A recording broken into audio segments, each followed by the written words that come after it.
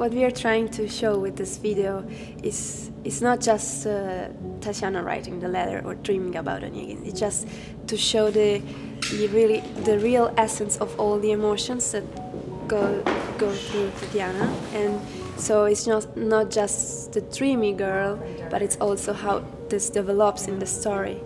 So she's very dreamy, and Pushkin calls Tatiana a lonely heroine, and I think that's the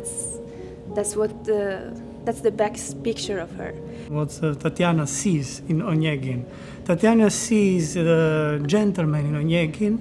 She sees the elegance, the charming, but she dreams on Onegin also with passion and with love. The best part of our job is to talk through the steps, to show the feelings, and if the audience really captures that, then we are done, then we are happy, then we achieved our goal. When she started out, it was a little bit lower. All right. To think and think and think, then that would be the best.